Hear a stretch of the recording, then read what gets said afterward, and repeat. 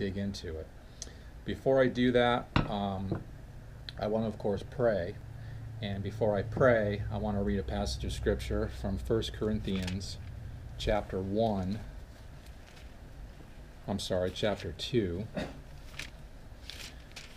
which talks about God's words and the nature of revelation and how we can know things. And then I want to show a very quick 2-minute clip from Albert Mohler. And somehow we'll tie this all together. 1 Corinthians chapter 2, beginning, let's say at verse 10. Paul is speaking here. He's talking about wisdom from the Spirit, and he's contrasting that with wisdom from the world. And he's saying here, starting at verse 10, these things God has revealed to us through the Spirit. For the Spirit searches everything, even the depths of God. For who knows a person's thought except the spirit of that person, which is in him? So also no one comprehends the thoughts of God except the Spirit of God. Now, we have received not the spirit of the world, but the Spirit who is from God, that we might understand the things freely given us by God. And we impart this in words not taught by human wisdom, but taught by the Spirit, interpreting spiritual truths to those who are spiritual. Verse 14, the natural person, or you could say the person without the Spirit, does not accept the things of the Spirit of God. They are folly to him, and he is not able to understand them because they are spiritually discerned. So, that's a part of a coming off of chapter 1, but as we examine these things, I just want to have that be on our minds in terms of God's revelation to us, how we know things ultimately. It's not reason only, it's God's revelation. Oops. Okay, I'll pray. Almighty God and Father, most gracious Father, thank you once again for this time. Thank you for this space here, that RD's graciousness to allow us to meet like this and examine your word and have a Bible study at a place of work. This is a gift, and a wonderful gift, ultimately, that comes from you, and so we are grateful for that. And that being the case, Father, I pray that since we are now handling your word and turning to your word, I pray that through this Spirit, your Holy Spirit, you would open our eyes, illumine us to what it is you are teaching us in your word, what you have ordained to reveal to us about yourself, that we might know it, and in the knowing of it be transformed and conformed to the image of your Son, Jesus Christ, through it. We know that the same Spirit who inspired the apostles to write these words is the same Spirit who is in us, who gives us the light of illumination to understand these words and to see and cherish and treasure these precious and very great truths. And today I particularly pray for this, since we are delving into a passage of Scripture that directly talks about who you are and your character and what you are like, and again, what you would have us know about yourself. So I pray in the name of Christ, in Jesus' name, amen. Okay. All right, now, here's a quick clip from Albert Mohler. This was from 2017. In what ways is our current cultural climate forcing the mushy middle out of the church? Yeah, that's a great question. And it kind of goes back to the seeker-sensitive question. We all wanted in on that one because that's where we live. But one of the interesting things to note is that there aren't many new seeker-sensitive churches, because that fit a certain cultural moment when people were saying to unbelievers, you can gain a bit of social capital by coming to join with us. There's some value added to your life if you come and join with us. If you just come and be with us, we'll add meaning and spirituality to your life in a non-threatening way. But in the hardening secularization that we're now experiencing, people are going to pay social capital to hang around with anyone who believes the gospel of Jesus Christ.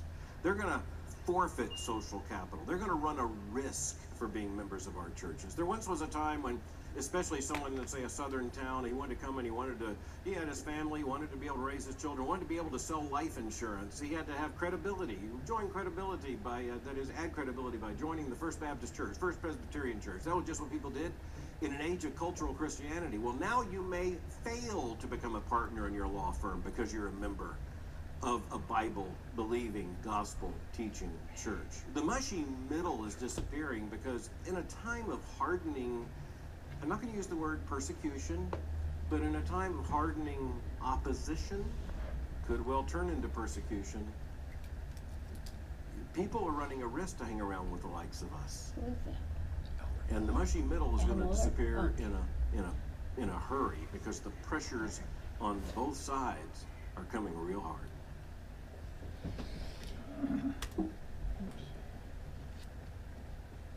He's Southern Baptist Seminary. Yeah, he's the president of Southern Baptist Theological Seminary. He does that show, The Briefing, kind of a Chuck Colson breakpoint type of radio broadcast, current events, newspaper headlines from a Christian worldview. So that was a 2017 Ligonier Conference, question and answer period. But did you get the gist of it? The changing culture, the further polarization. Why is that relevant? Well, I'm going to have to somehow tie it all in after we get into this passage here, okay? Judy, we're going to be looking at Romans chapter 9 today. Yeah, and I ran out of the house without my Bible. Where's your Bible, Fred? Well, I'll run down and get Well, it. here, let me take this one here. Okay. I'm chasing kids, Rick. Oh, yeah, I'm kidding. Let's see. Okay. Romans 9. Yes. So we're going to talk about Romans 9, and I'm going to do my very best to give some background as we dig into this and do some exegesis on it and see what God has to say to us through this passage written by Paul. As I explained to R.D., this is a seminal passage. It's a profound passage of Scripture that tells us some very important things about God. And one way this ties into what Albert Mohler was just saying is there's some offensive things in here to humans' ears, to mankind's ears, about God, and particularly his freedom and sovereignty in doing what he does.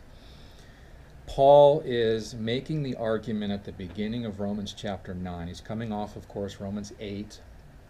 He has gone through what's called the golden chain of redemption, one of the most precious promises of Scripture, Romans 8, starting at verse 28.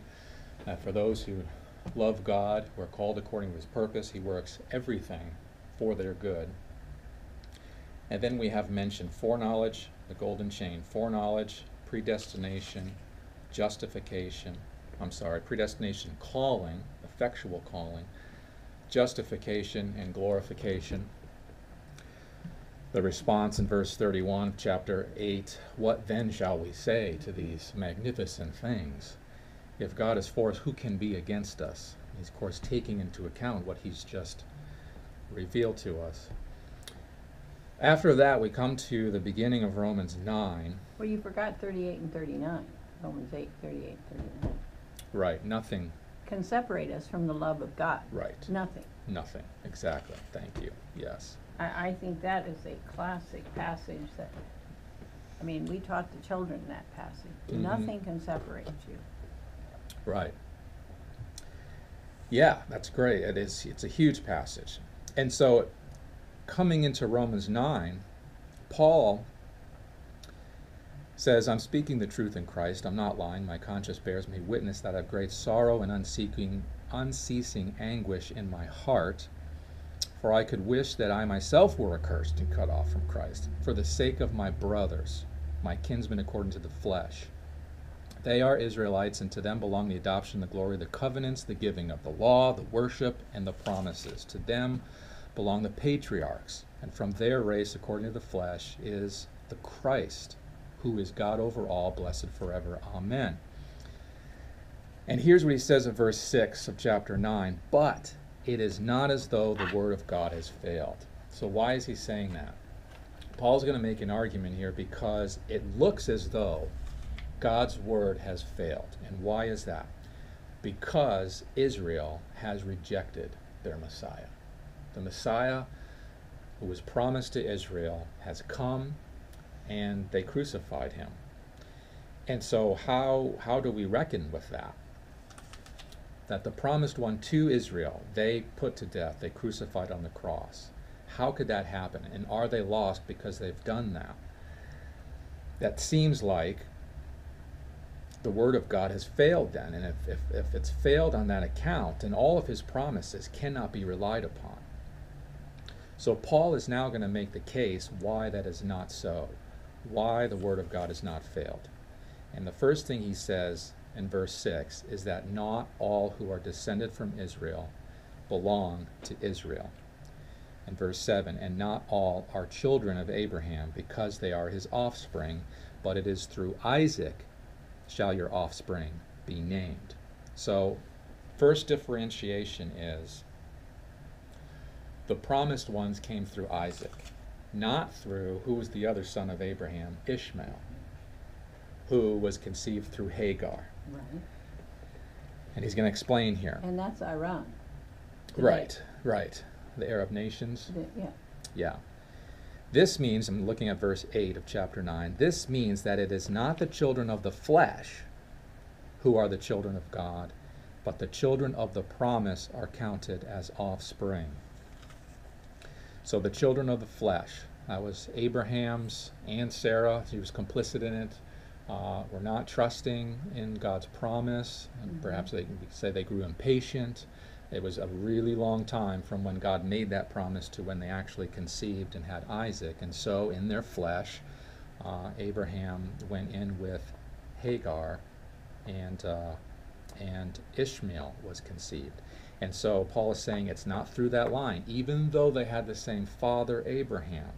It's not through that line, it's through the promised line of Isaac. Now, isn't that same thing taught back in Galatians? Children of promise versus... Yeah, well, in Galatians, yeah, I mean, if I'm thinking... That's reiterated. Yes, it's reiterated, right. Verse 9, for this is what the promise said, about this time next year I will return, and Sarah shall have a son. Then he goes even deeper here. In verse 10 of Romans 9, Paul says, not only so, but also when Rebekah had conceived children by one man, our forefather Isaac.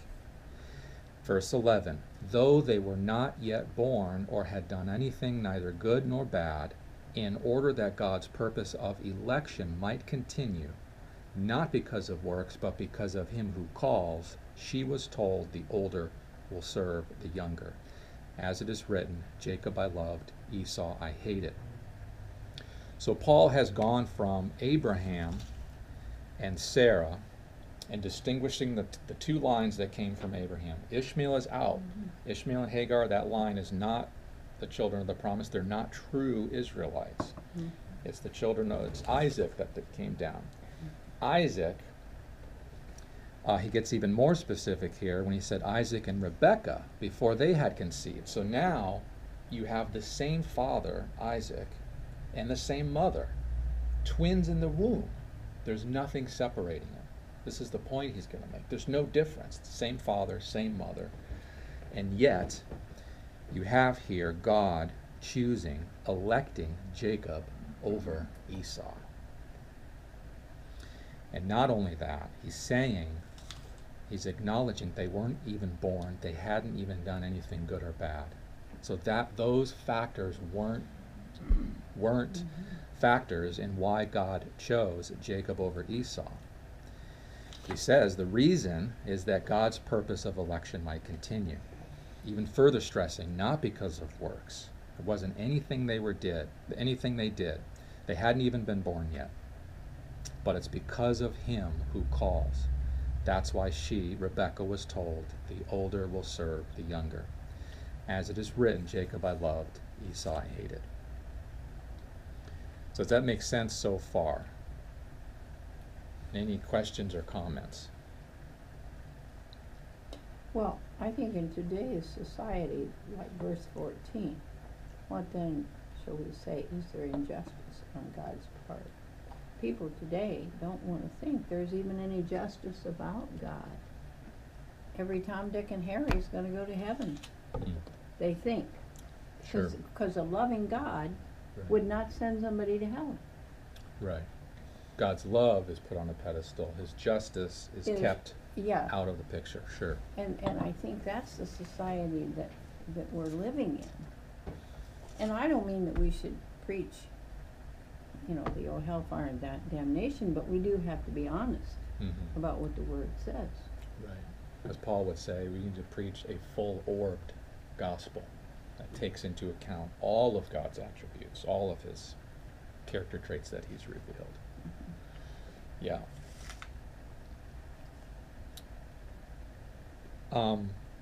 That reference there, Jacob I loved, but Esau I hated.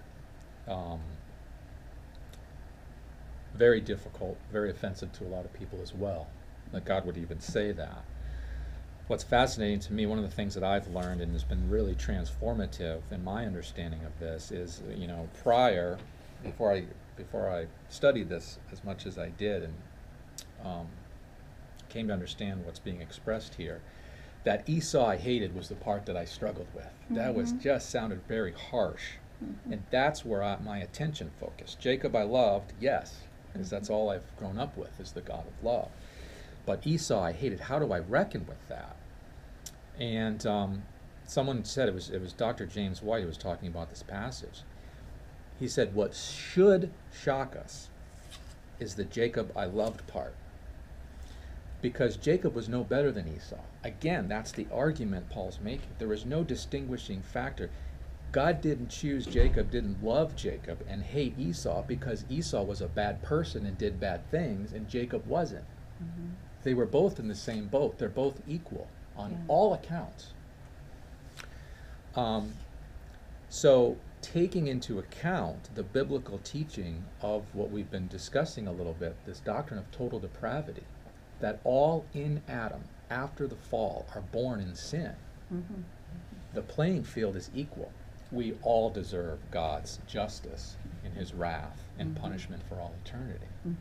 We've all fallen short of the glory of God. We've all sinned. We've all broken his law. Yeah, absolutely. So that's why the fact that God set his love upon Jacob and not Esau, that's really the amazing thing of that sentence, that he chose Jacob. Yeah. So let's take it a step further and just talk through something for me, if you would. So Esau, hey, I don't know for sure where he ended up, but let's say that he was hellbound. Okay, and so not only was Jacob chosen and loved, but was Esau created, predestined to burn in hell. Right, right. I'm just writing that down so I mean, the short answer is yes. And actually, that's where we're coming to next. Because I hear that in Paul's predestination language, okay, but I don't see that in any of the attributes given to God throughout the Bible outside of this predestination, or at least how we as humans describe predestination, how we interpret Paul's language, and so that is the challenge in my mind. I mean, I understand we have a God that hates sin, that hates anything tied. I mean, he's very capable of hating, no doubt about that. Right. Did he create people specifically to burn in hell? Right, and you're saying also you don't see this anywhere else in Scripture. I mean, it's tough for me to see it outside of this predestination language that Paul talks about. When I read about God's attributes throughout the Old Testament, where it's pretty specific in labeling attributes, you know, and it's a God of wrath, and it's a jealous God. It's a God very capable of destruction, okay, and he shows it time after time. Right. But this whole idea of saying, I'm going to create this person to burn in hell, I don't see described in the attributes outside of Paul's predestination. Okay, that's good. Good. Good question, valid question. So let's pause and let's look at that. First of all, let me start with the remainder of this passage, because Paul's going to get to that, and then I'd like to go to specifically some Old Testament passages that I have here. So, if we continue on, first of all, I just want to note that at verse 14 and verse 19, Paul presupposes two questions that his supposed listeners are going to ask. And the reason he's doing that is because we can only assume he's heard these questions before, and he knows this is what it comes down to. And I think that's very profound, and shows that if we read what I just read in Romans 9:11 through 13, in Jacob I loved, Esau I hated, if we're tracking with what it says, and on the same wavelength as what Paul is communicating here, we would naturally come up with these two questions ourselves. Mm-hmm. So you could put it another way. If the God you worship, if you would not ask these questions of that God, because he's all loving, because he is fair in the sense that we think of fair, that he allows us the choice freely, and we're the ultimate deciders of our fate. The free will of us ultimately is the deciding factor. Ultimately, I'm speaking now. These two questions don't come up with that view of God, because that would be fair to us. So again, the fact that these two questions are being addressed goes against our notions of what is fair. Okay? So let me just read here. What shall we say then? Is there injustice on God's part? Paul's answer is by no means. For he says to Moses, I will have mercy on whom I have mercy. So he's quoting from the Old Testament here, Exodus chapter 9, verse 16. So here's our first, really, RD, perhaps a reference that can help us. I will have mercy on whom I'll have mercy, and I'll have compassion on whom I have compassion. Right. And that ties to the total depravity. I mean, I can reconcile that in my mind very easily, that we are all depraved. We have done nothing to earn this. Right. And it's by God's grace. Grace alone. Yeah. Ephesians 2:9, for it's by grace have been saved through faith. Okay, but it's that faith piece, right? You know, and this not of yourselves. Not of yourselves. It is the gift of God, not by works. Right. Lest any man be saved. So that no man may boast. Yeah. Right. Right. And so it is. You still have that faith piece thrown in there. Right. That is required. That is a conscientious decision that we are faced with, a responsibility we are to take, and if we don't, we're facing God's wrath in a big way. Right. I mean, we might make that decision, still face God's wrath in some ways, but I mean, we're hell-bound basically. Right. If we don't put that faith in there, and that faith is just reiterated. Romans 5:1, Romans 1:17 by Paul. Hey, listen, this is our responsibility. You've got to take this faith piece, okay? Right. And then trying to reconcile that with God made this person to burn in hell. Mm-hmm. But I have trouble with just enunciating. Faith, to my understanding in that passage, is a gift. Yeah. It's not our choosing, it's a gift from God. Yeah, I would agree with that. No, I get that piece too, okay? But still. We don't choose. God gives us the faith to choose. And that was a hard thing. I remember back when we were in Mound, Minnesota at Campus Crusade training, we had long discussions about whether this person had the gift of faith and another person wouldn't have the gift of faith. Mm. We had a lot of discussion And I agree about it's that. a gift. I mean, I agree it all comes to God. But I would argue that us as humans are limited in a very finite way to describe God's infinite definition of predestination. That we as humans spend a lot of time trying to define this predestination, maybe beyond what is specifically in the Bible. In our minds, in our finite minds, we are trying to box in an infinite God is my concern with some of the predestination conversation. Right. Because if you say that, if it is a gift from God, then what is my responsibility on earth? Why should I care? I mean, God's going to put it in. But RD, look at verse 19. That is the exact question Paul knows. He's heard, and he's going to offer a response. Yeah. I mean, that tells me a lot. I myself, RD, had that exact same question you're raising. I mean, I struggled through these things. And I think it says something very profound, that exact question. Because I think what you're getting at, RD, strip all these layers aside, it comes down to this issue. Right. All of this about predestination and God and man and all of this comes down to this question. 19. Verse 19. You will say to me then, why does he still find fault? For who can resist his will? Why is that question being asked? Because that's what Paul's teaching about God. That's why. Now, let me go back though. Well, but then he responds there, he follows up with my argument. Hey, we as people are going to define God? We as the clay are going to define the potter?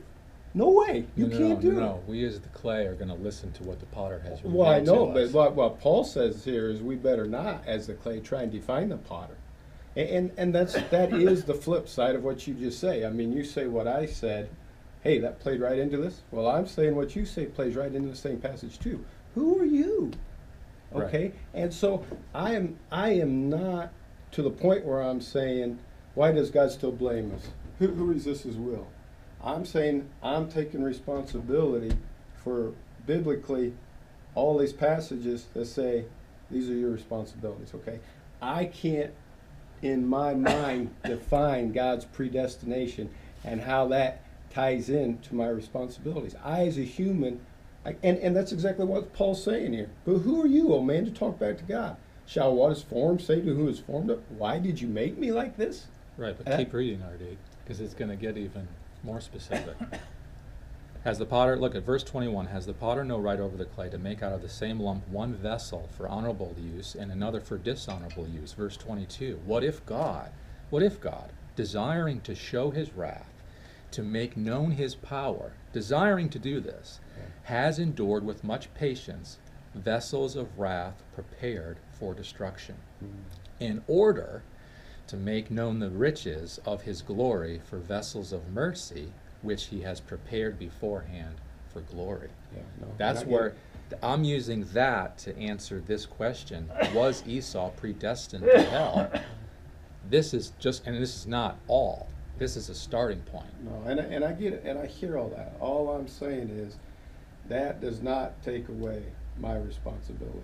Well, you're 100% right in that. Okay, and I can't. You're I don't 100% I don't right. believe I can, and I don't believe any man can totally reconcile this idea of my responsibilities versus God's predestinate. So why am I worried about my responsibilities? Okay, which I believe Paul is saying here too, that God, the potter, is much more complicated than us, his clay figures that he's created, and we as clay figures are sitting here second guessing and questioning. Well, no. I'm with you 100% on everything you're saying, except that I'm not second guessing God. My whole point here is letting God speak. Why is this passage so neglected? I want to bring this out. I was The just fact in this that God is a passage short potter, time ago. I want to make known because he's my God, and I want to honor him in what he's revealed. So, I mean, 99% of everything you're saying, I am in absolute agreement with. But and my whole point is only letting Scripture speak. So I'm not putting words, No, and I'm and not I trying to believe put them in 100%. I mean, put this them in a is box. the truth. This is the truth. Right. But I guess my concern is, and I'll leave it at that. My Yeah. concern is that some of this predestination language or talk eliminates the responsibility of us as humans. Has a tendency. I'm not saying you specifically. I'm not saying. Yeah. I'm just saying. Yeah. I think we have to be careful. Otherwise, why should we care? It's all predestined. you know? We do this a lot. We think about, well, our life, we'll just show Yeah. it. I don't need to evangelize, or I don't need to present the gospel because, well, they'll just see it by my life. no, we still need to evangelize. Still, Right. we can't depend upon. Well, and again, I'm total agreement with you. This doctrine, predestination, which is a biblical doctrine, it's not man-made word that humans came up with to try to explain God, needs to be handled with great care. And perhaps that is one reason why it's so neglected. Only one reason, though. I think, and I am convinced, the other reason is because it's offensive. Because it takes control away from me, not responsibility. I agree with you. There's predestination and the fact that God has foreordained everything that comes to pass. Yet, he has done so in a way to where man is still responsible for his actions. And again, you have those key passages of Scripture. Joseph and his brothers in Genesis 50. You meant it for evil. You will be held accountable for that. That was your sin. You did that out of the desires of your heart, emanating from a sinful nature. You hated me. Yet, God meant it. He didn't work with it. He didn't work around it. He meant it for good. Two things were happening at the same time there. God's plan was being perfectly executed. Along with that, at the same time, men were making decisions that they will be held accountable for on Judgment Day. Both. Which takes me back to the idea that if we believe that, we should be incredibly humble. I mean, just so Absolutely. incredibly Audibly. humble that what I do to try and whatever, I mean, everybody has a different definition of success. Whatever I do to accomplish what God put me on this earth to accomplish, He's got different plans, okay? And what ultimately accomplishes His will is I'm not going to sit around and decide. And so that should make me so humble to recognize His power, His authority, His control. Yeah. Well, and every good work we do has been predestined by Him. That's the other part of Ephesians chapter 2. The good works that He prepared in advance for us, that we should walk in them. Yeah, very humbling. Yeah. And so whenever even the predestination is preached and talked about, I just feel like, man, that should really be coming from a humble heart. Absolutely. To communicate that. Absolutely. You touched on faith and works here. The idea that if God is predestined, then I don't need to worry about doing anything. That's just simply an unbiblical. If whoever that person would be, and they're out there, I know, who would say that, would need to be shown that that's an unbiblical response, in the sense that the relationship between faith and works is this. Our works do not merit salvation. But, however, our works, our good works, are a demonstration of true saving faith. You see the difference? I mean, James talks about you can have faith, but it can be demon faith. It can be dead faith that produces no works. You say, I have faith, but you have no works that you do. The understanding is those works don't in any way, shape, or form earn God's love, merit His love, merit salvation, but they are the fruit of a truly changed person who has been regenerated by the Holy Spirit, born again. Does that make sense? So there is an important relationship between faith and works. And again, this is just what Scripture teaches here, as I've been taught by my teachers and mentors and my pastor. Okay, I want to move forward here because I want to get to the other verses, the other passages here. So the first question Paul asked, verse 14, is there injustice on God's part? I didn't get all the way through this. His answer is by no means, verse 15, for he says to Moses again, I will have mercy on whom I'll have mercy, and I'll have compassion on whom I have compassion. So then, it does not depend on human will, it does not depend on human will or exertion, but on God who has mercy.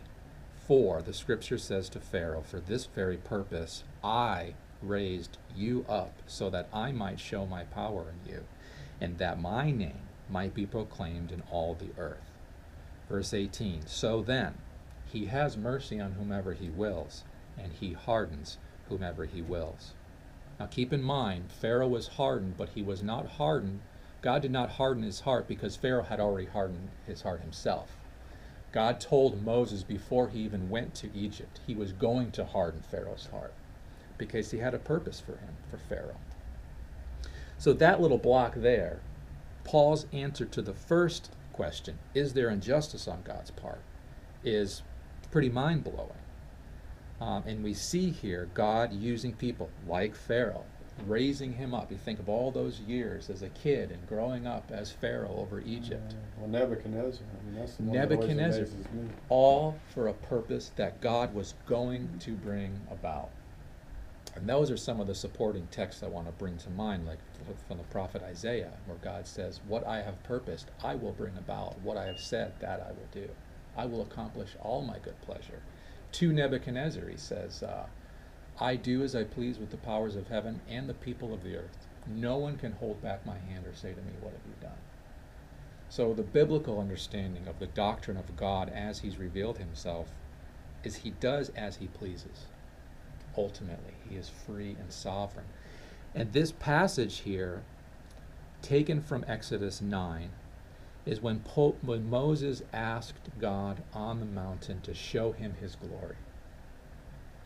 God showed him his glory by saying, I will have mercy on whom I will have mercy. That was part of his showing Moses his glory. And the idea being expressed that God's glory, or interwoven with it, or an aspect of his glory, is his absolute freedom and sovereignty over that which he has made, including people. God reigns. Salvation belongs to the Lord. Psalm 3, verse 5.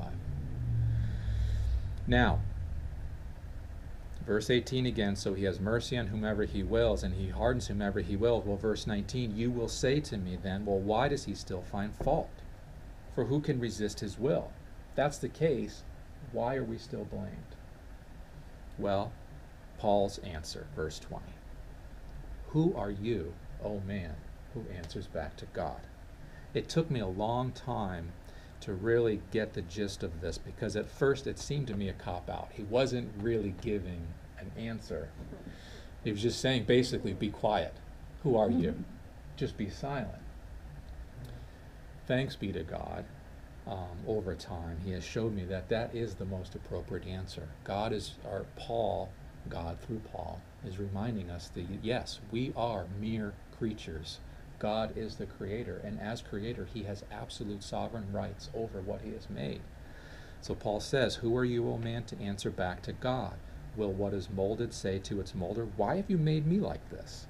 Has the potter no right over the clay to make out of the same lump one vessel for honorable use and another for dishonorable use?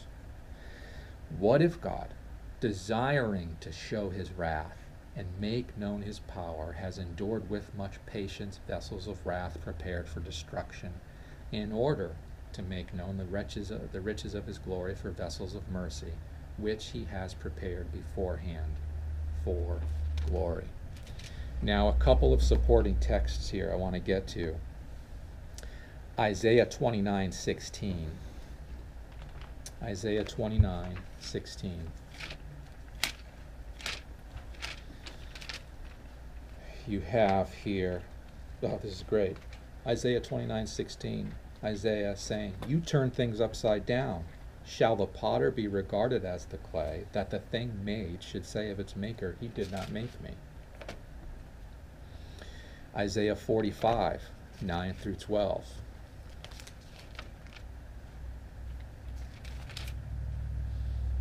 Woe to him.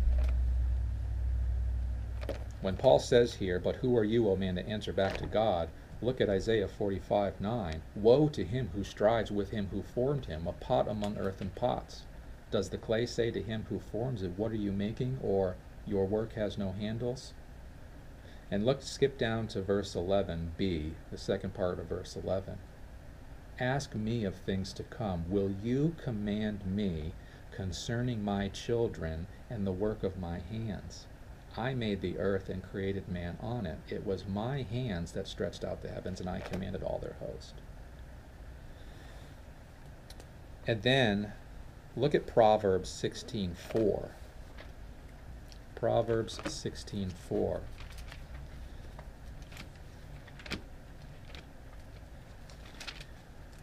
The The Lord, has made everything for his purpose, even the wicked in the day of trouble.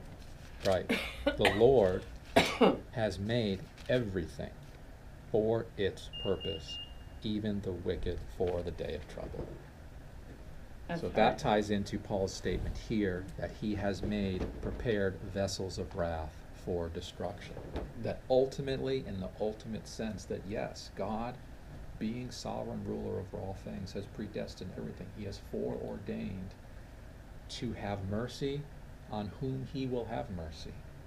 And he has elected with the rest to pass over them and allow them to die in their sin, which they deserve. We not only don't deserve to respond to the gospel, we don't even deserve as human beings, no matter what tribe, nation, or tongue, to even hear and have the opportunity to respond. God would be fully just and righteous to just wipe us out, as he did in the flood, keeping only Noah and his family through the door of the ark.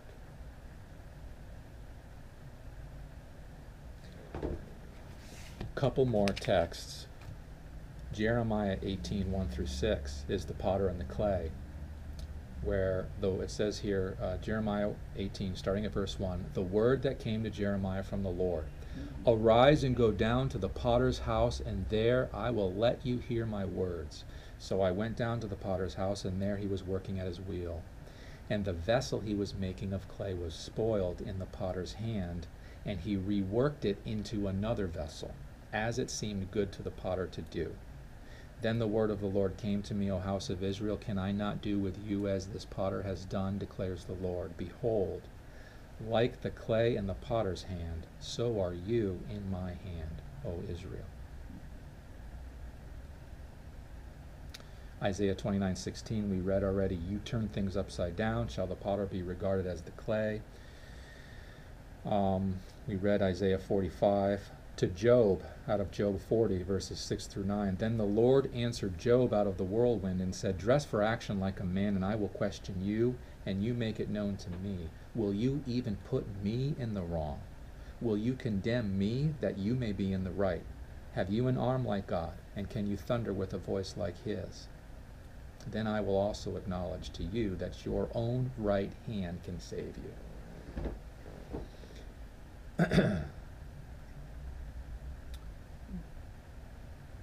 Isaiah 45:6-7, I am the Lord, there is no other. I form the light, and I create darkness. I bring prosperity, and I create disaster. I, the Lord, do all these things. Amos 3:6, does disaster come to a city unless the Lord has done it? Jeremiah 32, for thus says the Lord, just as I have brought all this disaster upon this people, so I will bring upon them all the good that I promised them. So, what I'm trying to shed light on here is God's sovereign predestination, foreordaining of all things, that he has in fact done that. And although these are hard questions to answer, like, did God ultimately predestined Esau to hell? The answer has to be yes. It has to be. When we think of how dark sometimes this culture is, but then God's word is the light. Mm-hmm. So the light shines brightest in the darkest.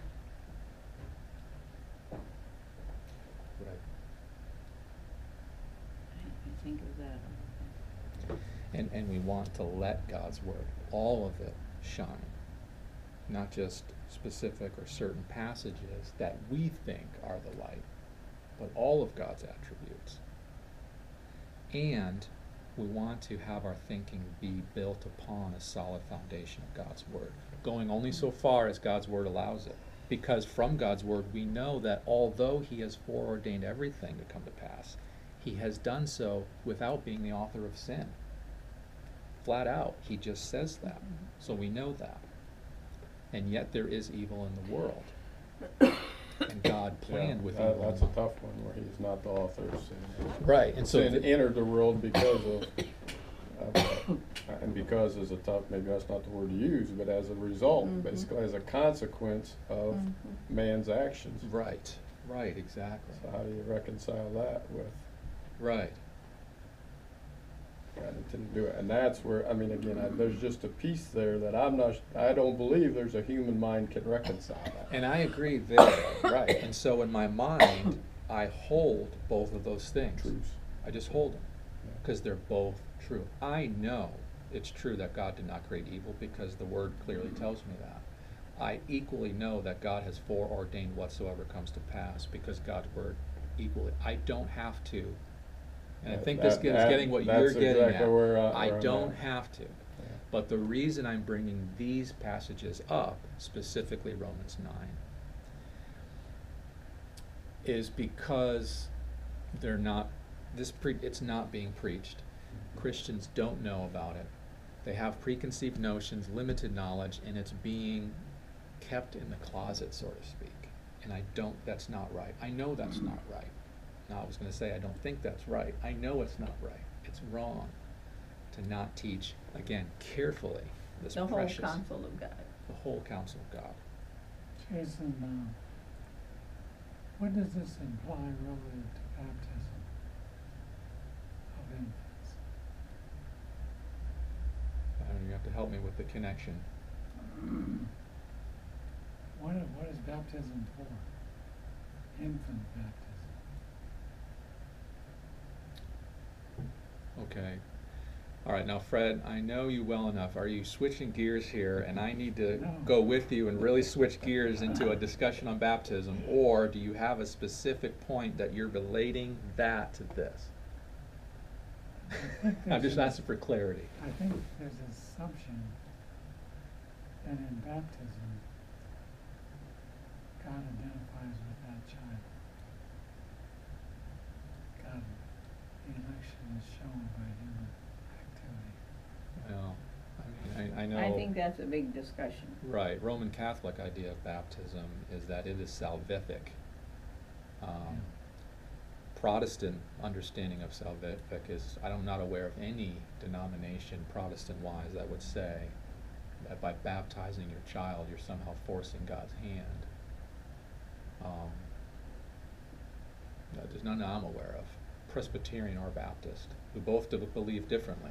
But Believers' there is some baptism- scripture reference to the Holy Spirit coming upon at baptism. Again, is this prescriptive or descriptive at that time? Maybe that's the next study, Jason. Maybe we talk about baptism when the Holy Spirit comes upon you and how it's described in the Bible. Maybe that could be our next one. Yeah, could be. Now, of course, if the Holy Spirit coming upon you at baptism, of course, would not negate in any way predestination, because we would simply say that God foreordained, meant for that to happen at a specific point in time. Yeah. But if it's a more of a public confession of faith, would the Holy Spirit come upon you at Yeah, that acceptance would of be, Christ? I feel that would be a separate and very interesting discussion to have, but But there's some New Testament descriptions of where the Holy Spirit came on that it looks like it's apparent after salvation. right, You yeah. know, I mean, not at the time of salvation, but like down the road a little bit. There's some description, so it's a tough concept to Yeah. pin down. Right. See, Jason, I'm asking, why baptize an infant? Is he really condemned to hell? Right, and again, it's a fascinating topic, but you're talking about the Presbyterian position of baptism, Well, right? No, I'm just generally. Yeah. Because Presbyterians believe in infant baptism. Of course, Baptists would believe in believers' baptism. The way the Presbyterian would explain it to you, if I'm not mistaken, and I'm not an expert, of course, but they, by baptizing that baby, are welcoming him into the covenant community of the church. They know that in no way, shape, or form guarantees or increases the odds of that baby being, somewhere down the road or somewhere in time saved by God's act of mercy. Yeah, I can only accept that in the church if they bring in the family. And we have had grandmothers who want their children baptized, grandchildren baptized. But you go to the parents and they say, oh, if you want to baptize my kid, it's okay, but don't ask me to be a part of it. Well, that's when we say no baptism. Right, right. To me, it's really the same as what we grew up with was, you know, having a dedication, and it's you are willing to teach that child. So that is common in your church, baby baptism. We have baby baptism. We do. But in my mind, I don't see it that way. I see it more of as a dedication of, there is this covenant thing. But what do you think, Fred? Well,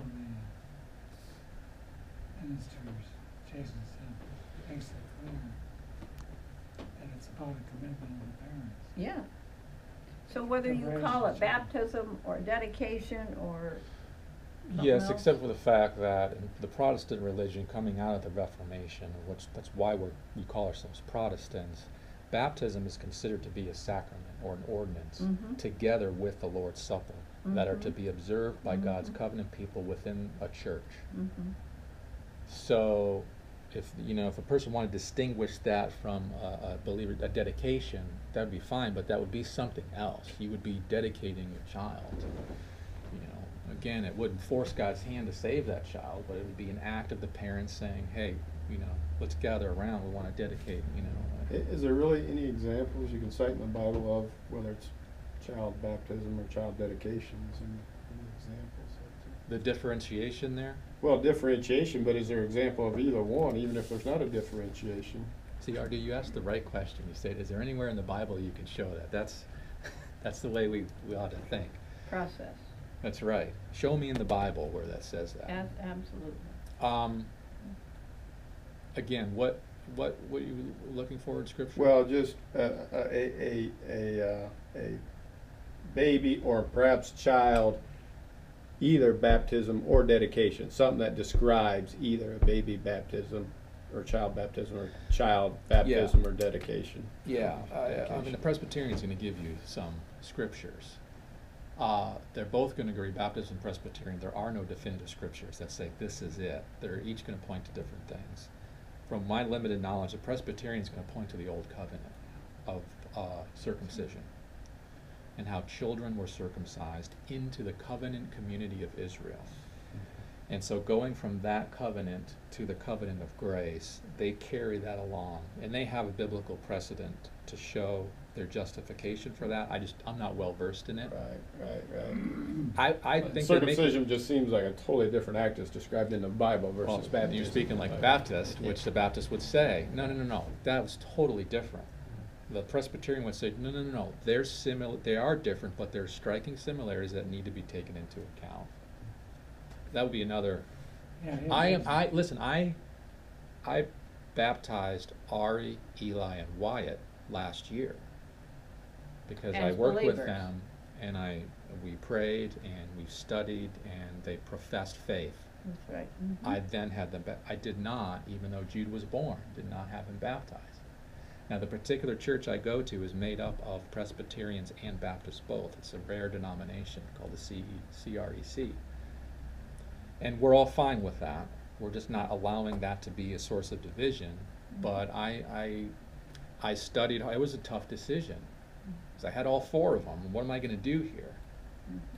I looked into it to the point where I felt that was the right thing to do, but I still want to look into it more. There's people I very highly respect. R.C. Sproul is a Presbyterian and believes in infant baptism, and others, and they make a very compelling case. Where's the passage that says they were circumcised, but they don't have the gift of faith? Makes a distinction. They were circumcising all the children. Yeah. All Oh, male. right. But not all Israel are Israel. Right. Just because they were circumcised, that was an outward sign. God's that in looking for the Romans? circumcision of the Is heart. that in Romans? I believe so. In other places, yeah. Okay, wait. I don't know how we got off of God's sovereignty on That's the a- circumcision. No more asking questions, It's Fred. Fred. For the record, it's Fred. It has to do with it. Very definitely. Well, Yeah. I wanted to tie really quickly Albert Mohler. I think the tie-in. That was Fred's original question. What's that got to do with the? what we're yeah, working his on? original question. Then he somehow got into circumcision. Yeah. He's talking about the mushy middle, given our culture today. The churches, and he mentioned seeker-sensitive, this modern church movement of wanting to please everybody and be nice. That mushy middle is going away as the cultural pressures increase. True, whole counsel of God, full-armed preaching is the answer to that people need more and more today, that he was hitting on. That was kind of my loose tie-in. I only have a minute now because Fred was talking about circumcision. Child baptism. Yes. All right. Hey, That's all great we got time lesson, for. man. All That was a right. good day. Cool. Cool. Give us something to think about, right? Yes, yes. Oh, your dad got home about 11 o'clock. Hey, good. Well, when I was texting them, they were on the road, headed this way, said the surgery went well. So Yeah. I think I he was haven't feeling done- like that battery was slowing him down a little. I don't know if that's true or not, so it'll be interesting to see if he Yeah. feels a little more pep with the new battery or not. Hopefully that's Well, the case. The kids have loved fishing. Oh Is my that right? gosh, Good. they have loved that fishing. And I didn't run them up there this morning. They went by foot, running. Good But for I them. But I told Alex, you know, your mother ran all the way to Chain of Lakes when she was your age. Yeah. So do He they doesn't hang- know where Chain of Lakes is, Yeah, but, right. but I was trying to say, it won't hurt you. That's right. Did they